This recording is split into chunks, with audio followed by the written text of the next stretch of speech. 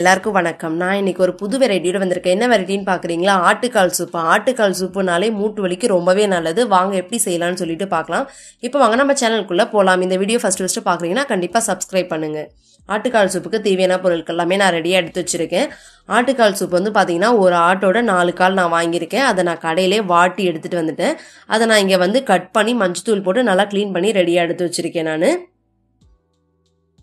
Salt வந்து பாத்தீங்கன்னா நமக்கு தேவையான அளவு. வெங்காயம் வந்து பாத்தீங்கன்னா சின்ன வெங்காயம் பொடியா நறுக்கிக்கோங்க.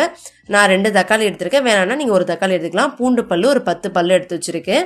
கொத்தமல்லி நமக்கு தேவையான அளவு, ஒரு துண்டு இஞ்சி, மிளகு 1 ஸ்பூன், சீரகம் 1 ஸ்பூன். வாங்க இதை வச்சு எப்படி செய்யறதுன்னு சொல்லிட்டு பார்க்கலாம். இப்போ மிக்சியில வந்து இந்த மசாலா எல்லாத்தையும் நம்ம அரைச்சிக்கலாம். நம்ம எடுத்து வச்சிருக்க பூண்டு, மிளகு,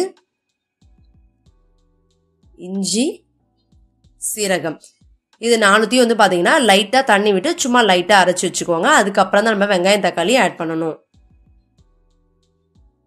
பாருங்க நான் லைட்டா அரைச்சு எடுத்துட்டு வந்துட்டேன். இப்போ அதுக்கப்புறம் வந்து பாத்தீங்கன்னா வெங்காயம் தக்காளி நம்ம ஆட் பண்ண போறோம். வெங்காயம் தக்காளி இதில் போட்டு அரைச்சிக்கலாம். இப்போ வந்து பாத்தீங்கன்னா இது லைட்டா ஒரு ஓட்டு தான் நம்ம ஓட்டணும். ஸோ இப்போ நம்ம வெங்காயத்தை ஆட் பண்ணிக்கலாம். போட்டு உடனே ஆஃப் பண்ணிடுங்க. ரொம்ப சாஃப்டா அரைக்க கூடாது. நான் இப்போ அரைச்சு எடுத்துட்டு வந்துடுறேன். பாருங்க சும்மா ஒரு ஓட்டு இந்த ஸ்டேஜுக்கு தான் நீங்க ஓட்டி எடுத்துட்டு வரணும். இப்போ ரெடி ஆயிடுச்சு. இப்போ இதை வச்சு வாங்க எப்படி செய்யறதுன்னு சொல்லிட்டு பார்க்கலாம். இப்போ ரெடியா எடுத்து வச்சிருக்கேன். ஆட்டுக்கால் எடுத்து நம்ம குக்கர்ல ஆட் பண்ணிக்கலாம்.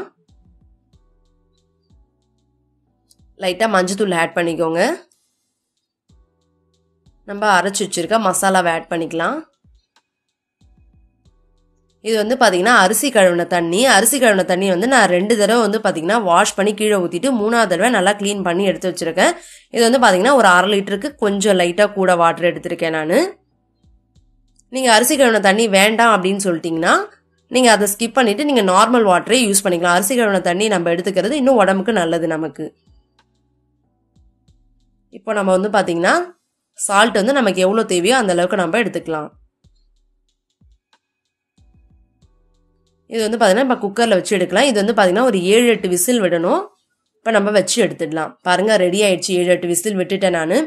பாருங்க சூப்பரா வெந்துடுச்சு. கறியோட கால் எல்லாமே பாத்தீங்கன்னா சூப்பரா வெந்துடுச்சு. ரொம்பவே நல்லா இருக்கு. எவ்வளோ கலர்ஃபுல்லாகவும் இருக்கு. ரொம்ப சிம்பிள் அண்ட் டேஸ்டா இருக்கும். இப்போ நான் ஒரு ஸ்பூன் சாப்பிட்டு காட்டுறேன் எப்படி இருக்குன்னு சொல்லிட்டு நீங்களே பாருங்க. வாவ் சூப்பரா இருக்கு. டேஸ்ட் எல்லாமே சூப்பரா இருக்கு. அந்த எண்ணெய்லாம் எப்படி மிதக்குது பாருங்க. ரொம்பவே உங்களுக்கு உடம்புக்கு சத்து. வீக்லி வந்து பார்த்தீங்கன்னா ட்வைஸ் நீங்க கண்டிப்பா இதை செஞ்சு சாப்பிட்டு பாருங்க. நீங்க செஞ்சு பார்த்துட்டு எனக்கு கமெண்ட் பண்ணுங்க எப்படி இருக்குன்னு சொல்லிட்டு. இந்த வீடியோ பிடிச்சதுன்னா கண்டிப்பா ஒரு லைக் பண்ணுங்க, ஷேர் பண்ணுங்க, சப்ஸ்கிரைப் பண்ணுங்க.